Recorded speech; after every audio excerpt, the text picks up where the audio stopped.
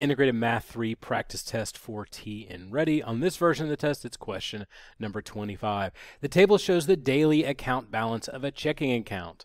And you may be shocked that it dropped this much, but if you have to pay bills, you're just lucky that there's anything left at the end. What value is the closest to the average rate of change? That's key here in the account balance from day 1 to day 4. Now, there's a couple things that it's doing here that some of them make mathematical sense. Some of them are sort of like a horrible thing for them to do, and they're just trying to catch you. The thing that's math related is average rate of change. Essentially, they just want to know if we were to graph these points, what's the slope? So they want to know from 1 to 4. So we don't actually need to know what the values are for 2 and 3. The other thing that makes me think they may slightly be terrible people is that they include day 5, but this only wants to know through day 4. So I'm sure one of these questions here actually indicates day 5, and that's a problem. So how do you find average rate of change? The same way that you used to find slope. You start at this point and go to this point. Remember when you used to do, let's y sub 2 minus y sub 1 over x of 2 minus x of 1. So essentially, the change in the dependent variable over the change in the independent variable. The days don't matter if you have, days will come whether you have money or not. And my life has been a situation where I know that's to be true. So, Wednesday will get here whether you have money for Wednesday or not. So that is the independent variable, and that goes on the bottom. So on the bottom of my little ratio here, I'll do 4 minus 1. For the other one, you want to start where it ends up and not where it goes. That way, since this is a decrease, it'll be a negative number because 280 minus 355 should be negative. So I want to do this.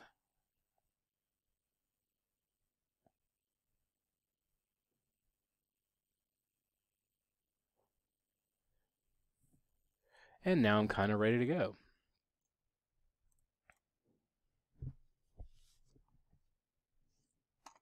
Write these in as fractions if you have a T84.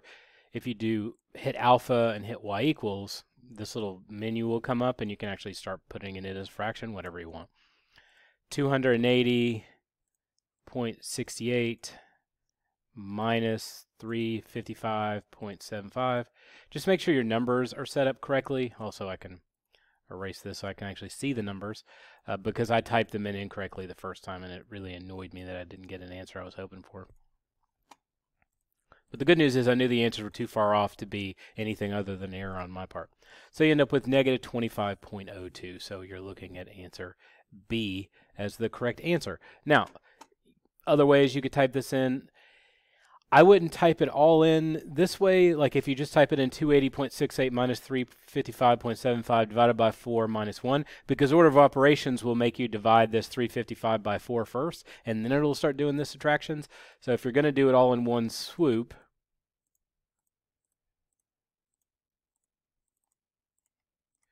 just use parentheses.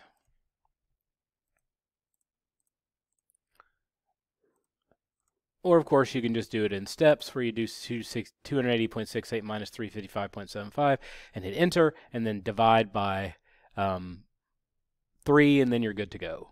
Either way, any way that you want to do it, as long as it's appropriately math.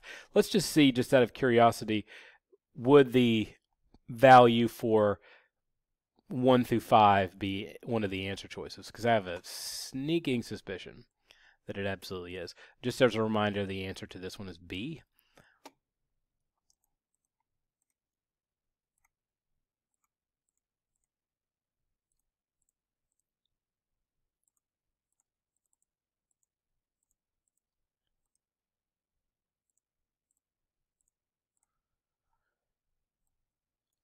Yep, there it is.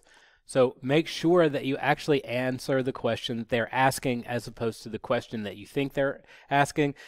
It's really annoying. This is near the end of the test. You're probably tired from taking it. So they're going to sneak one of these little things in there just to sort of mess with you. Don't let them win. Just read, make sure that you mark the appropriate spots, and then go in and answer the question to get the answer that you're supposed to get.